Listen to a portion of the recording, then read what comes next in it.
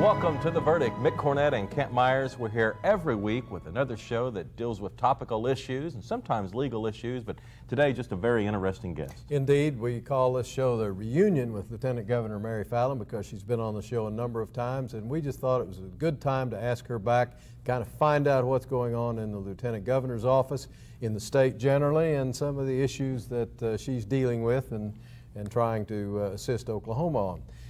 We know that we're approaching a very active political season. We're hearing a lot. We're just finishing a tourism season, and we're going to hear a lot about both tourism and politics and what the session's going to do. Any thoughts she has about what's going to happen in the future? We think she's always an interesting, fun guest, and we're pleased she'd give us this time. She is the Lieutenant Governor, Mary Fallin, joining us on The Verdict when we get back.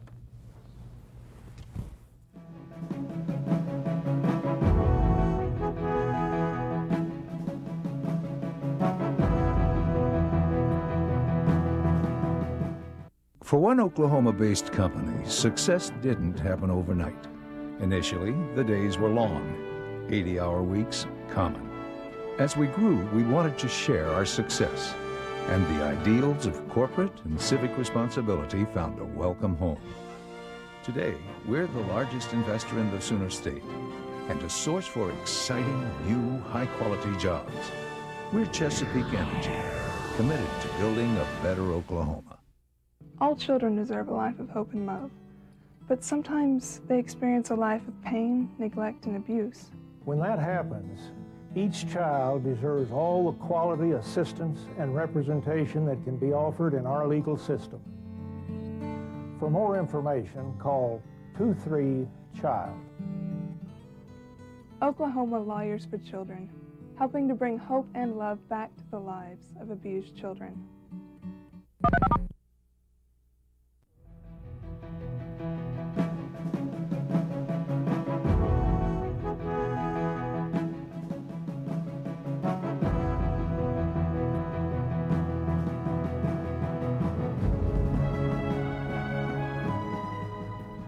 Welcome back to the set of The Verdict. Mick Cornett with Kent Myers, and Kent's going to introduce today's guest. We're very pleased to welcome back the Honorable Mary Fallin, the Lieutenant Governor of the state of Oklahoma, to join us on The Verdict and to visit with Mick and me.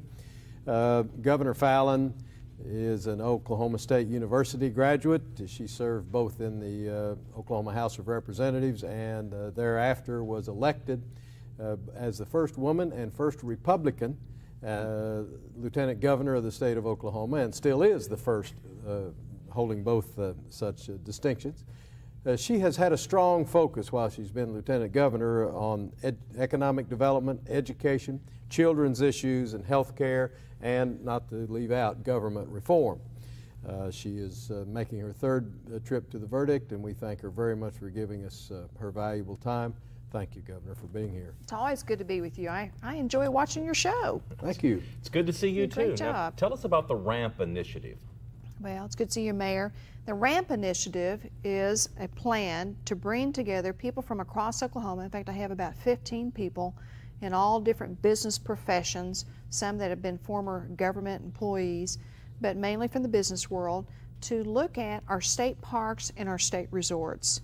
We are very blessed in Oklahoma to have an abundance of land, abundance of water, natural resources, and of course tourism and our outdoor life enhances the quality of life for Oklahoma. We have great museums, music festivals, places to go, and it's very important to economic development. But we also have a lot of needs in our state park systems. And so I put together a group called RAMP, Reevaluation Assessment and Management Plan for our state parks and our state resorts, brought together these individuals, and it's individuals like Vince Orza, who owns eateries, a very astute businessman, Jimmy Houston, who's a wonderful fisherman. If you've ever seen the Jimmy Houston show, and he's very colorful to be around too. Jane Giroux, who is a former head of the Department of Tourism, also a former Miss America, outstanding community leader. And Bob Slater, who lives in Oklahoma City, he was the national president of the American Motel Hotel Association, so he knows an awful lot about motels and hotels, which we have the resorts. And those are just a few people. I've got a lot of other just businessmen and women from all across the state that are on the commission. We met last week. We're going to be meeting again every month, and visiting some of our state parks and resorts, and to basically look at them and see what the capital needs are, see what the image is, to determine where we want to be in the future and how we can preserve and take care of even our ecosystems in our state. Now, sometimes you hear people say we ought to privatize our state parks. Any efforts in that direction? Well, I think the efforts are more in the looking at our state resorts. There's a difference between parks and a lodge, and I think a lot of people get those two things mixed up. We have 50 state parks in the state of Oklahoma, and we have 4 main lodges in our state, and then we have 4 main resorts and then 2 lodges that are not full-blown resorts in themselves. And they were built in the 1950s. We needed them back in the 1950s. There was little private sector investment into recreational activities, but now, of course, you have all kinds of opportunities for recreation in the state. Since that time, obviously, after a 50-year time period, the lodges have many capital improvement needs. They have different marketing needs, and with priorities at the Capitol being, prisons right now, roads and highways, education, Medicaid funding for the poor and the elderly, those types of things, tourism typically falls kind of at the bottom when it comes to funding, even though it's our 3rd largest industry in our state. And of course, it's a quality of life issue. So my goal is to bring people in from the outside to look at where we've been, what we're doing, where we need to be going, and to develop a strategic plan, a national model for our state parks and also for the resorts. Now, back to your privatization question, I've been advocating for many, many years that we bring the private sector in to partner with us to help government to build up a first-class resort system that we could enjoy, but yet with their money. No more taxpayer money, but their money if we can. And so the good news is the legislature passed a piece of legislation a couple of years ago that would allow us to look at Lake Texoma, which is down the southern border of Oklahoma. A lot of Texans love Lake Texoma. It's a great place to go, but the lodge is 50 years old. And we have these 2 golf courses down there and state parks and cabins. Great place to go, marina, but the lodge is really old and outdated. So anyway, make a long story short, we have actually invited national consultants in the hotel-motel business and national investors with money to come in and put in a bid through the bid process to develop a plan to build up tourism and to build a first-class resort, manage the golf courses, and even to do some private development and bring in capital and jobs and money into that area. The bids will be back in on November 2nd, and we will see what the plans are from the private sector, and hopefully those will be finalized around December, and who knows, we could even possibly have new management of Lake Texoma by February and a great investment in southern Oklahoma. Well, the tourism department recently got some accolades for the way it's been promoting tourism in Oklahoma. Nationally, did it not? You bet we did. What was that? And I want to give credit to Ackerman McQueen, Angus McQueen, and his staff. Barbara Johnson have just done a tremendous job of developing a plan to market and advertise and themes and images, Native America, Native Oklahoma, and the Oklahoma Cool, Oklahoma Soul, if you've seen any of the commercials that have been on TV that run in our state, but also in other states. But they won a national award as having one of the best marketing campaigns in the nation. So we're very proud of them. And they just won another year to sell Oklahoma and to market Oklahoma as our advertising agent.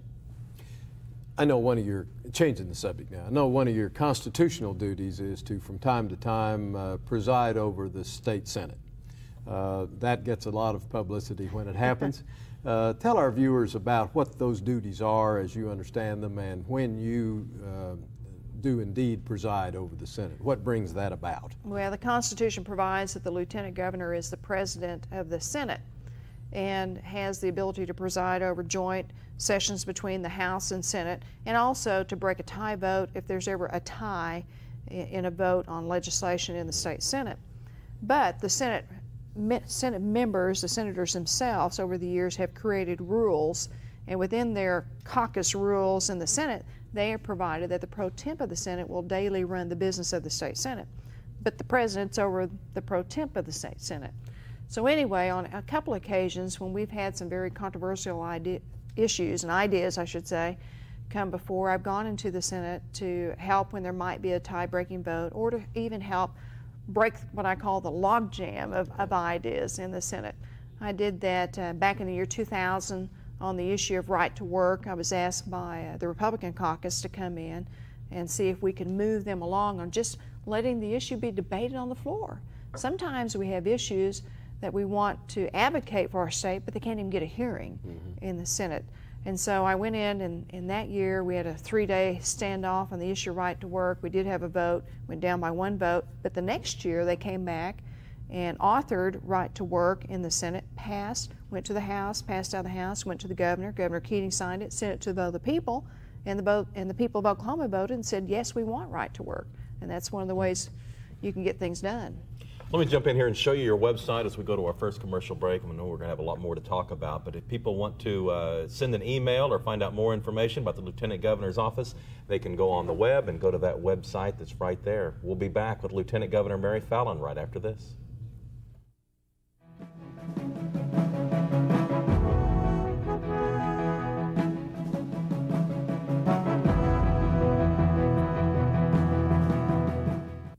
The Journal-Record is pleased to be a sponsor of the verdict. The Journal-Record, since 1903, the best source of Oklahoma business news and legal information.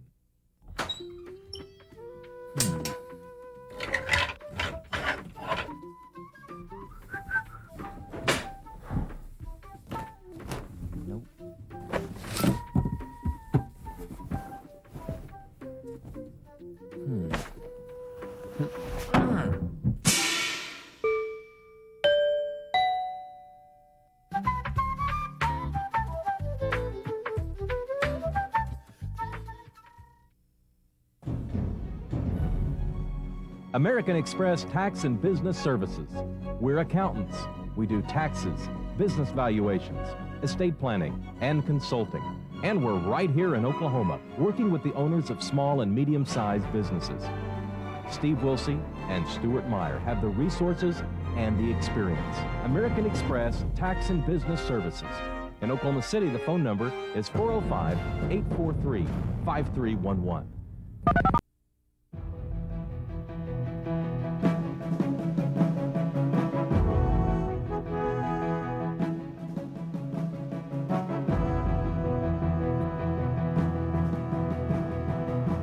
Welcome back to the set of the verdict. Mick Cornett with Kent Myers, and today's guest, the Lieutenant Governor, Mary Fallin. Governor, the last time you were here, I guess it's been a little over a year ago. It was fairly, I guess maybe it's been longer ago than that, because it seems like it was fairly recent after the election, and Governor Henry had been elected governor. And we were discussing how that would work with a lieutenant governor from one party and a governor from another party, and we were trying to predict how that relationship would happen. And we hoped for the best, and what can you report back? What's been your viewpoint of that relationship? Well, I've had the opportunity to serve under 2 governors now, under Governor Keating for 8 years, under this governor for almost 3 years, and there is a difference between the two.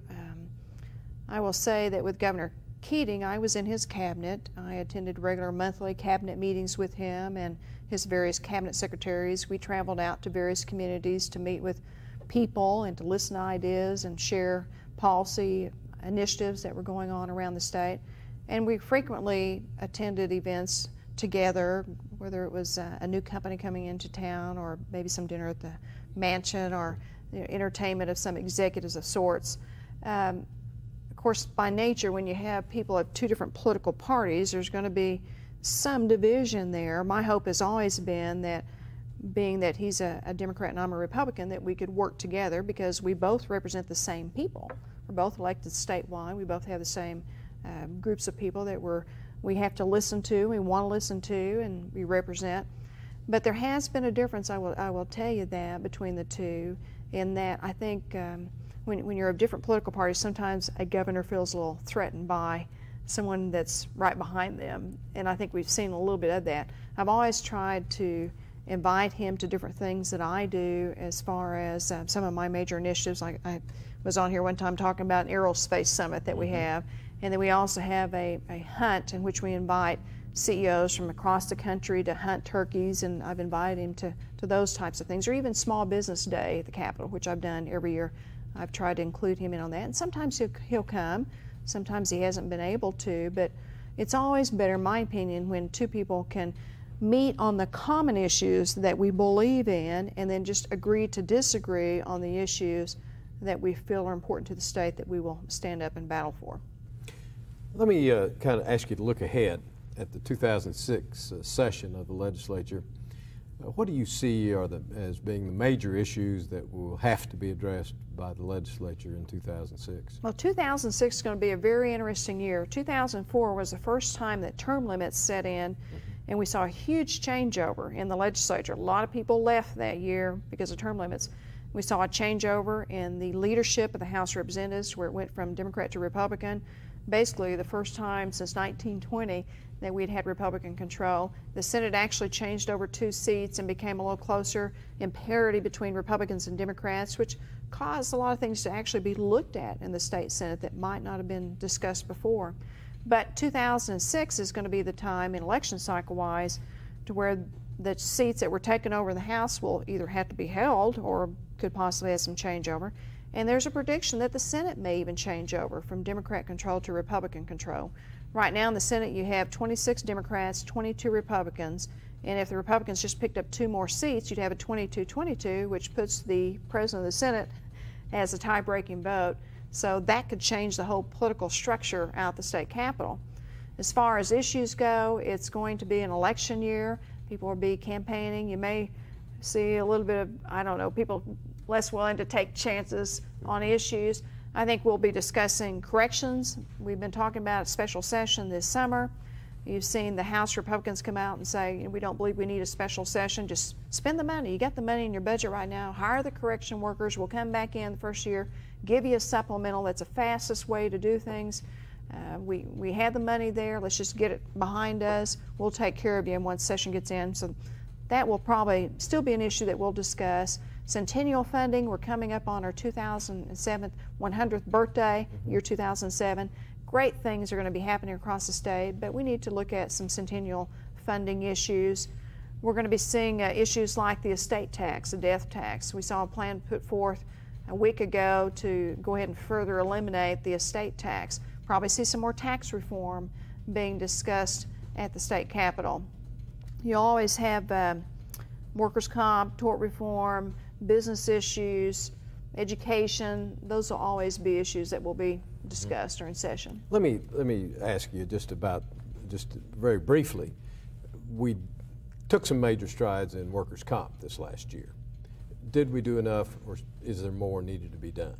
Well, you might remember I got in a little tiff again in the Oklahoma Senate. There was a wonderful bill that passed out of the House, had been worked on very diligently by many, many people for a long period of time to really overhaul the workers' compensation system to make it more cost-effective for our business community, but yet take care of the injured worker, to eliminate some of the fraud in the system, to eliminate some of the time delays that are in the system, and also to look at some of the benefits going back to the injured workers and their families.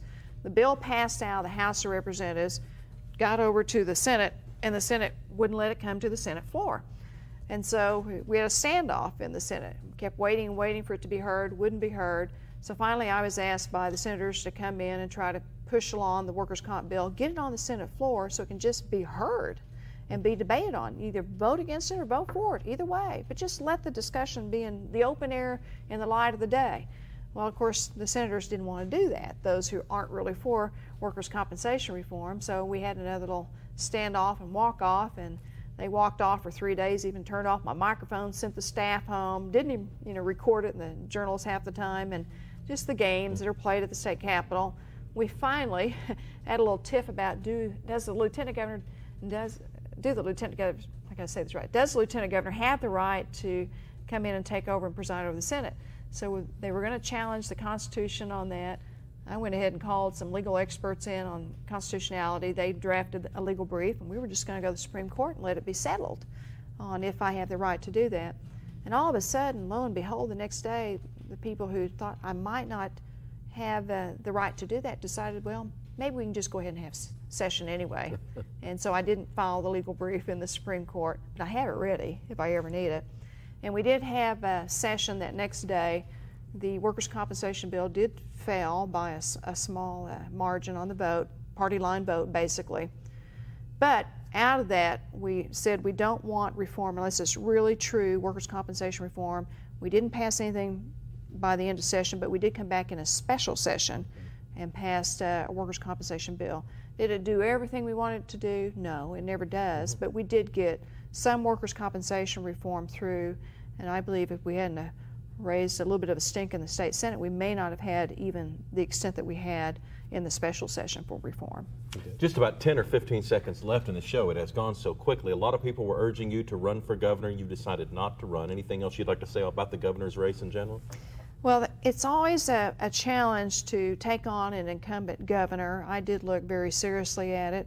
I also know that my role in the state Senate could become even more important if we get to the point that a couple more seats are picked up by the Republicans in the Senate, and I need to be that tie-breaking vote to push things along. And so there's always a tomorrow, there's always future races that one can look at, but for right now I'm going to run for re-election for Lieutenant Governor and continue on working on the issues I'm working on. Thank you very much for coming on the show. You're welcome. Thank you, Governor. Kent and I'll be back with the final word after this.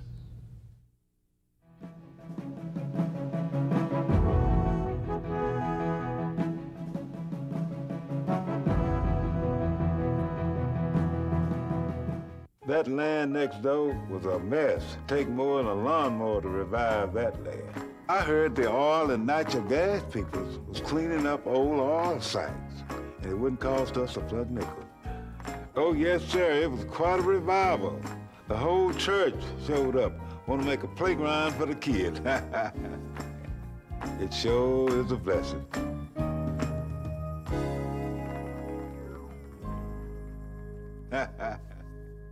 Bringing out the best in each student.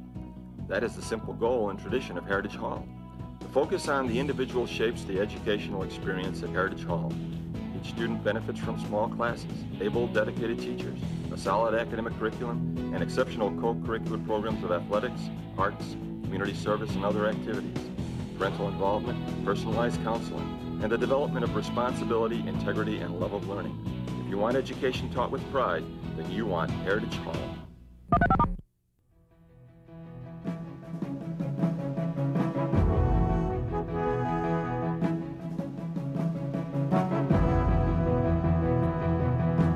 We are back on The Verdict, another interesting show with the Lieutenant Governor, Mary Fallin. Yes, she just does a fine job on our show explaining what's going on out at the Capitol and what she does as Lieutenant Governor.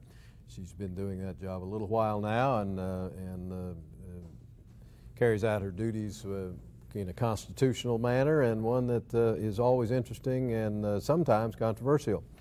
The governor's race was, of course, talked about for a while, and who might run against the incumbent Brad Henry, and her name came up over and over again, but she voluntarily took herself out of that race pretty early on. That opened the field for others. J.C. Watts has now taken his name out.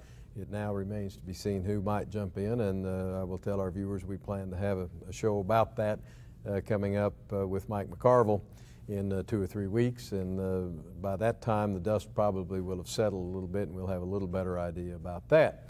The show we're going to offer up to our viewers for information next week is on electricity, and we have named it Why When You Flip the Switch the Light Comes On or It Doesn't. We're going to have the Honorable Denise Bodie, Oklahoma Corporation Commissioner, and Max Spiegel, General Counsel of the Oklahoma Metropolitan Power Authority, on to talk about why electricity is, how it gets generated, how it gets delivered, and how it gets to our homes, and normally is there when you flip the switch. We've been giving out the Lieutenant Governor's web address throughout the show. Let me also give you the Verdict's web address. If you have an idea for an upcoming edition you'd like to see on The Verdict, send us a line at theverdict.tv. For Kent Myers, I'm Mick Cornett. We'll see you next time on The Verdict.